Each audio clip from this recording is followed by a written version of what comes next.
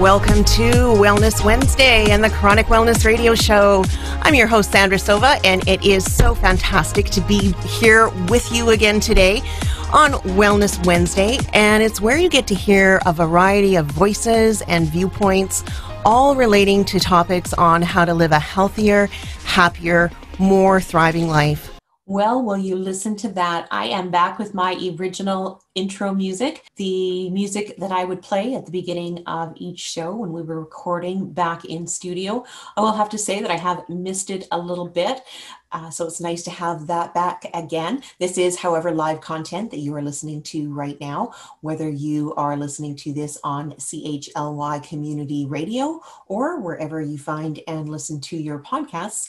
I would like to welcome you to today's Chronic Wellness Radio Show and the Chronically Driven podcast. I've been doing the radio show for 2.5 years now, covering a wide range of topics. They all, however, have an ongoing theme of how to be in pursuit of wellness, chronic wellness, as I like to call it. And as a reminder, we do not need to be chronically ill to want to be chronically well. Chronic is simply something that is ongoing and constantly reoccurring.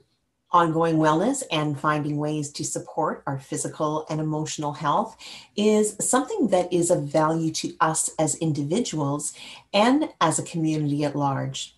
We are in all of this together. If you do happen to have a chronic condition, you are among the 40 to 44% of the general population that experiences the same. Chronic disease, illness, or pain is a common occurrence and not only impacts individuals, but their families. I think that part of being able to live well with a chronic condition is being able to talk about our experiences and share and learn from one another. So let's get started.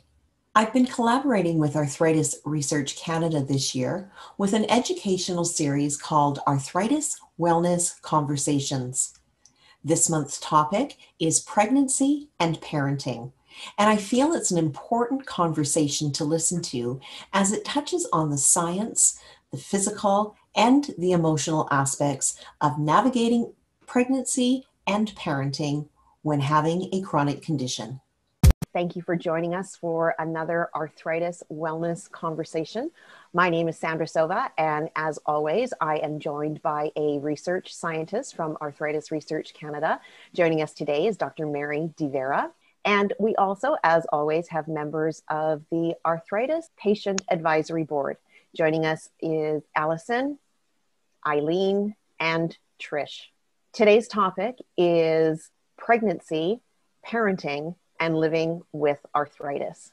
We have a few different perspectives on the panel today, so let's just jump right in and start the conversation. Dr. Vera, what are some of the issues that women with arthritis tend to face in pregnancy? So I guess, first of all, I think this is such an important topic because, arthritis is so misunderstood. People tend to think of it as a disease of older people, when really it does impact across all ages. And it impacts women especially, so it impacts their ability to be able to get pregnant and to have safe pregnancies. So one of the issues right now is whether women should take medications or not. Arthritis is itself a risk factor for many pregnancy complications. So it's not a matter of, when a woman who doesn't have a chronic disease, when they get pregnant, they tend to not take medicines, they don't eat sushi, they don't drink. So, the recommendations are clear. But for women with arthritis, not taking medications could actually be harmful. So that's actually one of the biggest issues that we study in our research. Absolutely. And, as things have changed and there's so much value that goes on with research in the area of arthritis. I know that when I was in my mid-20s, I was told rather matter-of-factly by a rheumatologist that I really should consider not becoming pregnant and starting a family because of my rheumatoid arthritis.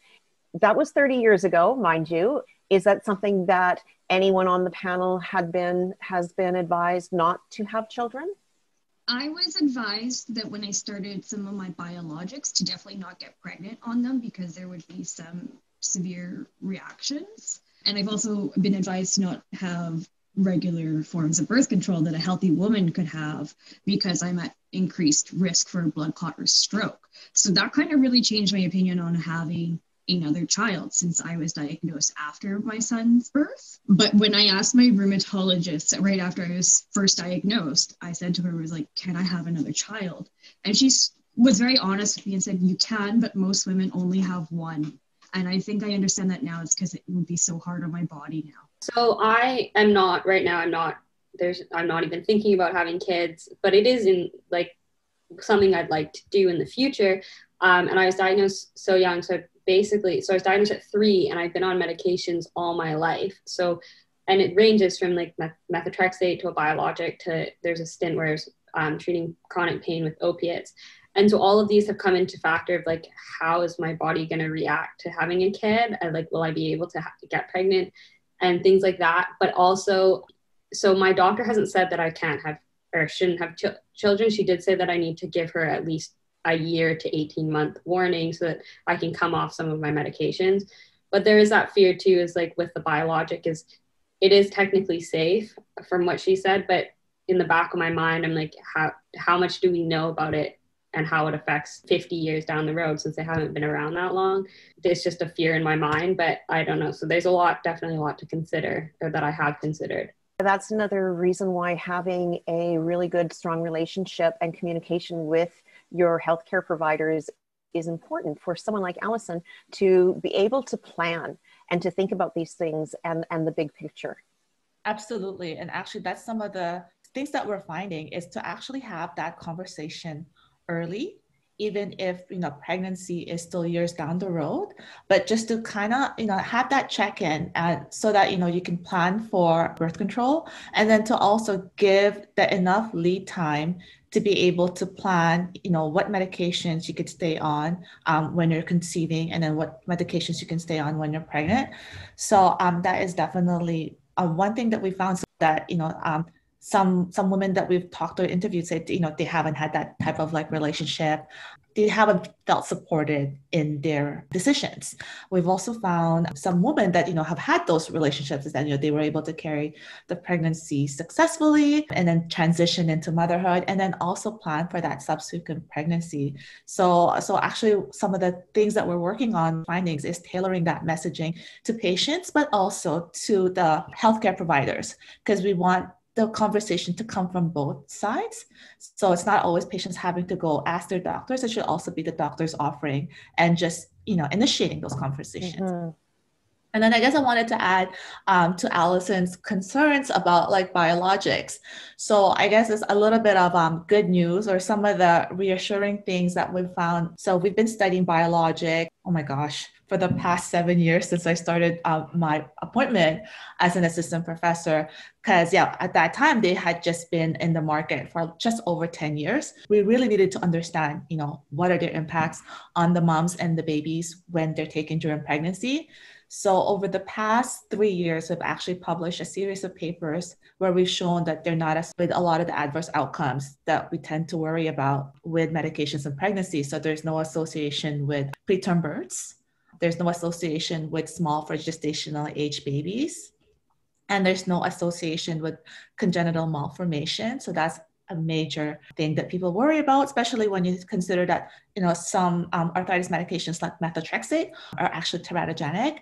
And then there's no connection with infections in the mom and infections in the baby, which is an important potential complication considering how these drugs work. So some reassuring research that we've published. And again, we're working a lot on how do we take these findings and communicating them so that patients are aware, and also that doctors are aware that, we have found that there are no associations with these complications. One of the things that I was curious is, does having arthritis impact a woman's fertility or her ability to conceive?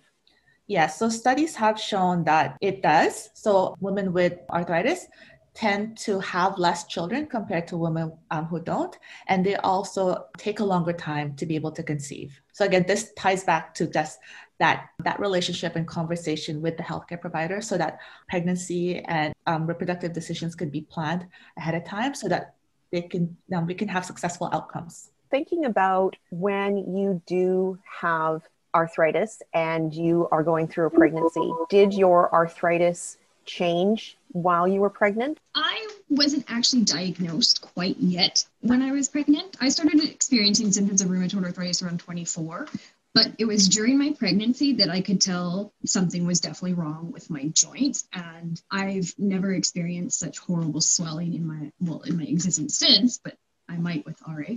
And it was after my pregnancy that I had to see my doctor and ask to be tested for rheumatoid arthritis. It just came so apparent that something was really wrong with me. What about you, Trish? Yeah, so I have a little bit different story. I was diagnosed with osteoarthritis. I was one of those 22-year-olds that had a sports-related injury and had surgery, and my surgeon said that I would get arthritis. But at 22, I only knew arthritis to be an older person disease. So I was thinking, oh, I get it in 60s or 70s or whatever. But in my 30s, when I was pregnant, the last trimester, everything just, so the swelling, the joint stiffness, the pain, everything just exacerbated. And it was really difficult. And I thought it was part of pregnancy. And I didn't think of it as arthritis because I had some symptoms before pregnancy, but a lot of them were written off by my GP or other healthcare professionals as my sports injuries. They were sore muscles or affiliated with my impact with badminton or skiing. So we really didn't know I had arthritis. But after pregnancy and after delivering, my symptoms didn't go away. They actually got worse. And we got x-rays, and the x-rays were the ones that told me that I had arthritis because it was, very visible on x-rays. But I'd say the pain, the inflammation, and the joint stiffness, the changes in my center of gravity, and that ligament changes in your last trimester. I think beforehand, my muscles were really strong. And maybe that's why I didn't have all the symptoms showing, because I was very athletic. My muscle strength was there. But after the pregnancy, the muscle atrophy, the muscle weakness, just everything changed. For me, it was post, really, that last trimester and post pregnancy that I really found out I had arthritis, and then having to adapt to that new life. And is that something that you typically hear, Dr. Vera, that arthritis is coming on a little bit stronger during and post pregnancy? So I guess along the same lines, when we started the conversation, that there's these just misconceptions before. So, in your experience, you were told that you couldn't get pregnant, or you were advised not to get pregnant. So I guess interestingly, there's been also like this longstanding thought that RA goes into remission during pregnancy. So for the longest time, you'll also hear people getting said, like, get pregnant because that's your RA will go into remission. But actually that has been, evidence has since come along that that's not, in fact, not true. So I actually have some numbers. So at least under half will continue having active disease during pregnancy. So again, that's why it's important to, have that plan and be able to consider the medications that are compatible with pregnancy, because now there's evidence for these medications. And then about 20% will actually experience a moderate to severe disease activity, particularly during the third trimester. And then speaking to what Trish mentioned, about 40% will experience at least one postpartum flare. So it is like a disease that will continue progressing even during that perinatal period. What sort of challenges does having arthritis bring to your role of parenting? Well, I think for me, just adapting my lifestyle. I wasn't able to be physically as active as I wanted to be. So I had to choose what I could do and focus on the positive aspects. And, I was able to read with him. I was allowed to be able to play board games or do other types of activities that I wasn't involved in running or high impact sports.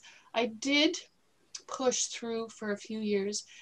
When he was a kid, I actually, because I'm a skier, I wanted him to learn how to ski. So I thought in my mind I would be able to ski the green runs and ski with him for a couple years while he's learning. Well, not even 3 times. He's already down the hill and I'm trying to keep up with him. So I knew that I wouldn't be able to ski with him very much longer. And I knew that every time I skied, I would pay the price for a couple days. So I would sacrifice to be able to have that moment. that time with him and those memories. So it was tough having to give up throwing the softball or his baseball, being participant in his physical activities. But, there was other things we could do. So we had to modify kind of my first 6-7 years of having my arthritis. And then he was a little bit older and then he understood. And I think that's another thing is my son is very empathetic, very compassionate, because he's seen me on my good days as well as the days that I struggle. So I think that is kind of a cool thing that he's learned through this whole process. Sorry, I'm getting a little teary-eyed because I always kind of think of what I've had to give up, and I'm still funny is grieving who I was or who I thought I was. So as a mom, my role might have been a little different than my sister-in-laws or my girlfriends. But we figured it out. Thank you. That's really touching. I mean, that's really going straight to my heart, Trish. And we did a study where we interviewed women with RA, and some of the themes just reflected what you just said. So they've had to make a lot of adjustments. So even things like being able to breastfeed. So for some of the moms that had a lot of hand or wrist involvement, they said they just couldn't breastfeed because they couldn't hold the baby. And then they also told us about just some of the baby items, like car seats could be really hard on the hand. So there was a lot of relying on the partner and family. And then, just adapting their activities. So they can't do a lot of the physical activities, but then they will just do a lot of reading. And then what you just said about your son being empathic. So one of the, I guess, beautiful things that we came out with this research was a lot of the moms told us that their children are a lot more empathic, a lot more sensitive. They're so kind because they've seen what their moms go through.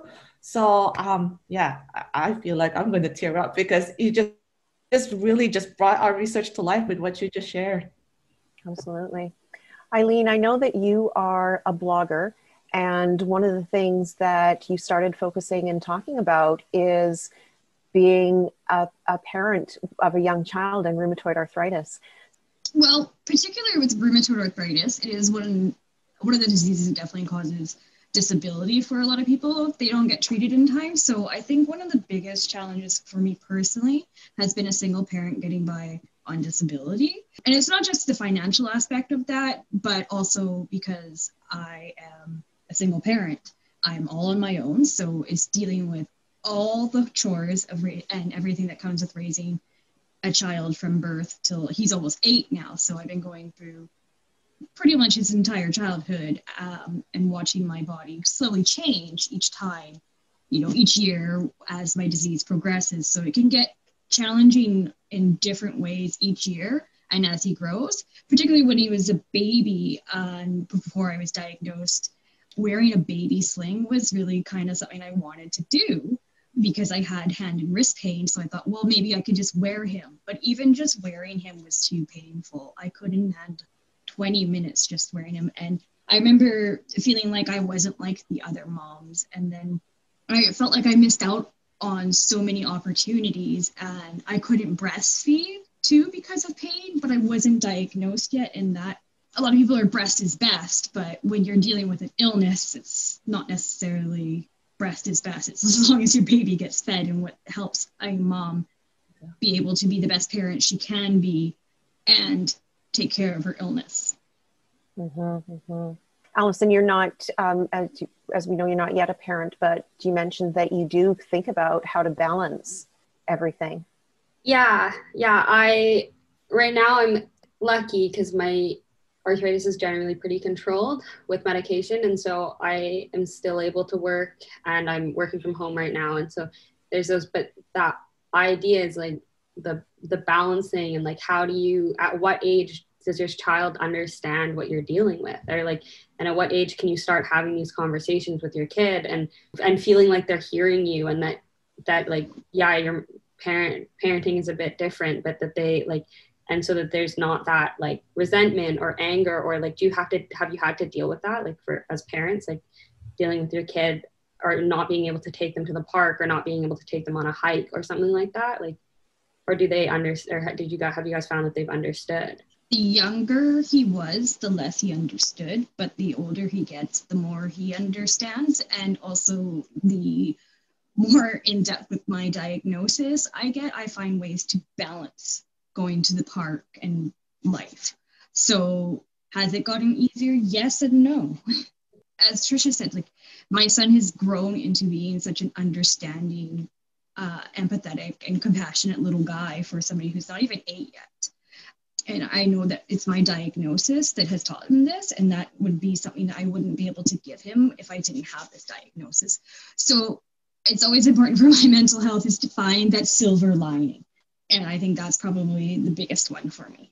I think also we need to look at not trying to do it yourself and be a super mom, because I felt guilty that I couldn't be there for him like I wanted to.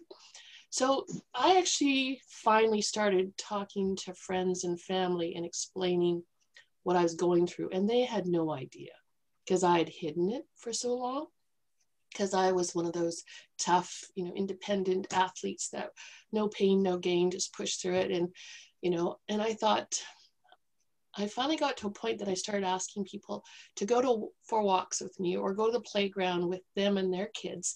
So I wasn't alone in case of an emergency or something happened that I felt uncomfortable with. I always had somebody who understood and said, oh, well, Trisha, I'll go get him. He's just, gone on the slide or something, or they would help out. So I think the one thing for me as a parent was learning how to ask for help, not feeling that I was a failure as a mom, and then knowing that we had a community. And I always think, they have that saying about it takes a community to raise a child. Well, if you have arthritis, it really takes a community to raise a child. And it's nice knowing that my family and even some of my close friends stepped up, and they didn't even bat an eye, that they kind of took over some areas that I had difficulty with.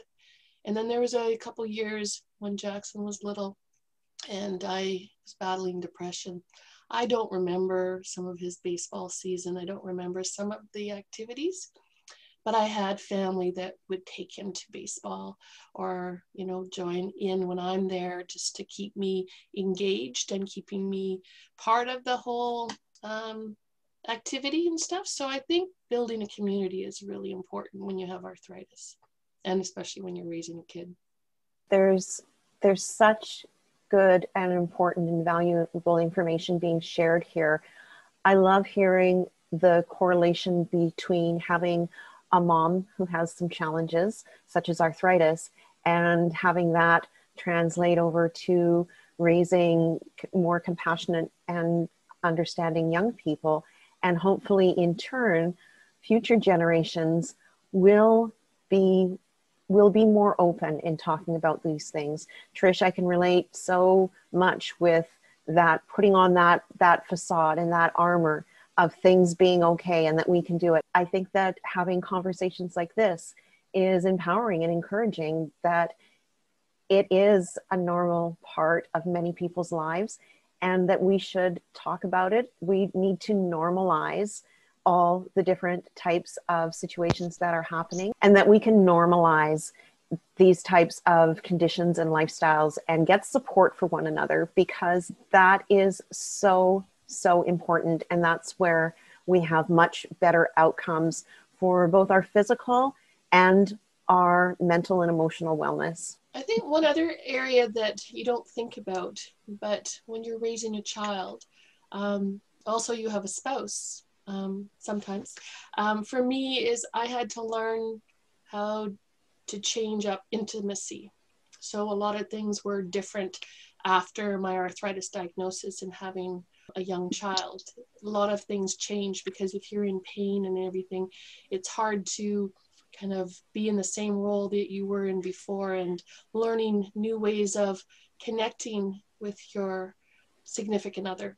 And I think that was also another challenge for me in those early years, was you have a new baby, you have a new diagnosis of arthritis, and you're trying to juggle everything, and you don't want your spouse or significant other to be left out of the picture.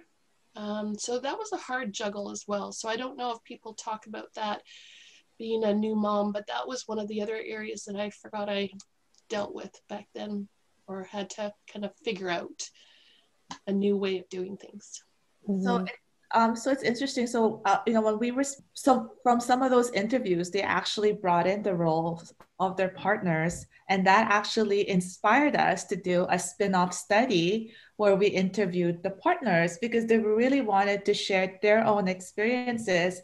And some of the stuff that they've shared, some of the stuff that have come out of those interviews were actually also very insightful. So, they want to be involved. So some of them felt that, the wives, again, or the partners, sorry, not all of them were married, but their partner with the RA were trying to be strong, but the male partner, were all males, wanted to help, but they found out like the woman was almost trying to like just, still be, the woman. They didn't want to like let their disease like take over the relationship. So the men want to help. And then we also found that they also were processing, and their own mental health were also being impacted by watching their partner deal with disease, deal with pregnancy, deal with motherhood. So, some of our recommendations from that is, to have more involvement. One of our rheumatologist collaborators, because we're now looking at the paper, we're about to submit it. She said, this actually reminds me to invite the partners to the appointments and not just the patient. So yeah, partners have an important role for sure. And they've kind of been neglected or, so I think we also need to recognize that they also need care. That's a really good point. I guess if I could add a couple more things. So I guess just some more words of reassurance that we know a lot more about arthritis and pregnancy now than we ever did. And there's actually even more guidance. So in 2016, the European League Against Arthritis and Rheumatism their recommendations. In 2018, the American College of Recommendations published their recommendations. So there's guidance for healthcare providers, and there's evidence for the safety of medications. So I guess now we're kind of bringing up the other end is talking to the patients to see, are these new guidance, are these new recommendations kind of filtering down to their care? And if there's gaps, so how can we bring it? Because there's evidence and information. They need to get to the healthcare and they need to get to the patients so that they can make reproductive decisions that they feel comfortable and confident in. Because I think that's ultimately what's going to support a healthy pregnancy and a healthy, parenting and family life. Adapting around the house, when he was little, you're given a lot of things that are very difficult to manage and work with. And I think for me, the biggest thing was the stroller, because I could walk. I couldn't do a lot of other activities, but I made sure that the stroller was ergonomically friendly, easier on my body, the right height, so I wasn't in a position that would put more stress on my joints. Modified a few things and made them a little higher, so it was easier for me to get him out of the crib than if it's too low and stuff. So I think looking at a few different things that you can do things, you just have to modify them. So not just mentally or physically for my body, but ergonomically around the house, adjusting things, and for bathing, I had difficulty getting down and kneeling and bathing. So we had to figure out another thing in the sink or get another bath kind of basin and stuff. So we had to look at a variety of different things to make sure that I could still do those things that didn't put more stress on my joints.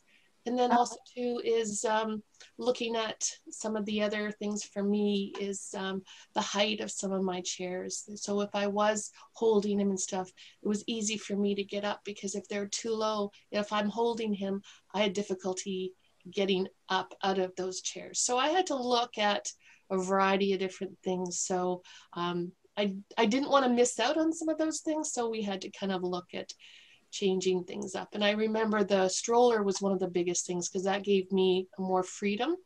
And I was able to go out and do some walks with him a lot more than I would have in those little tiny strollers and some of those other ones that weren't as nice and friendly to my body.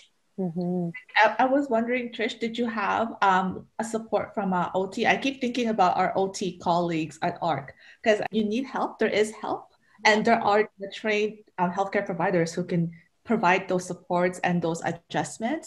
And yeah, if for listeners that that help is available. So did you have to do that by yourself, or did you?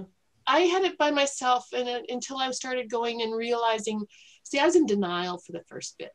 Sorry, I'm going to say I was in denial for the first 5 years, and I tried to push through it. And then I started to have access to some education events. So I went to an arthritis self-management program. I went to a chronic pain workshop, and I went to a few other things. So once I started learning a little bit more and accepting and understanding my disease, knowing that there was no cure, that it was going to progress, and I just had to figure out how to, kind of halt it or slow down the progression, and how to figure out how to do that, but also modify how I did it with my child and figure out what worked for me. So, I got walking poles, I did a whole bunch of, looked at footwear. I looked at a lot of different things, and so I could still be active with him. So I was able to walk with him. So there was a lot of things I learned later on.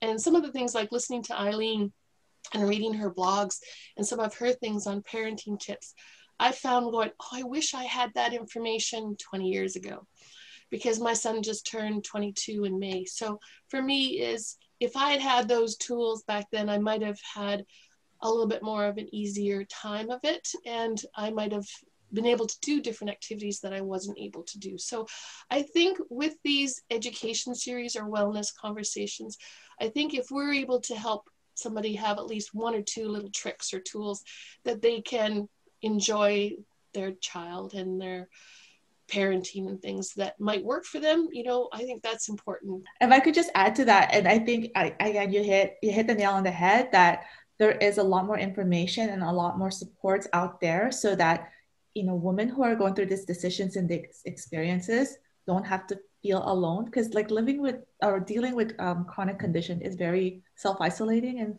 very lonely.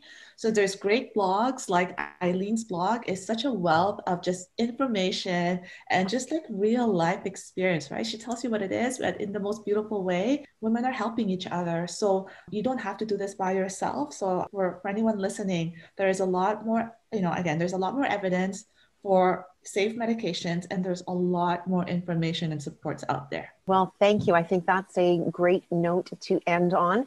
I'd like to thank everyone for their participation. You have been joining us here for an arthritis wellness conversation, hearing from individuals that are just like you, living with arthritis. Thank you so much, and we will see you next time. For more information and to watch additional arthritis wellness conversations, head over to arthritisresearch.ca. It is really too bad that we did not continue recording after the episode came to an end, because the conversation continued and was really, really amazing. We expanded on the value and the importance of being able to have conversations like this within our families and within our communities.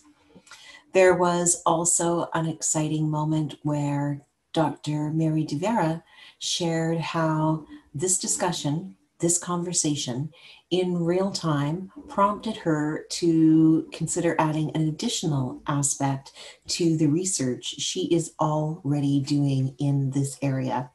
What a great representation of the science and research being done over at Arthritis Research Canada, and how they absolutely bring in the role of the patient. Thanks so much for joining me. This has been Sandra Sova. You have been listening to Chronic Wellness Radio and the Chronically Driven podcast. See you next time. Take care and be well.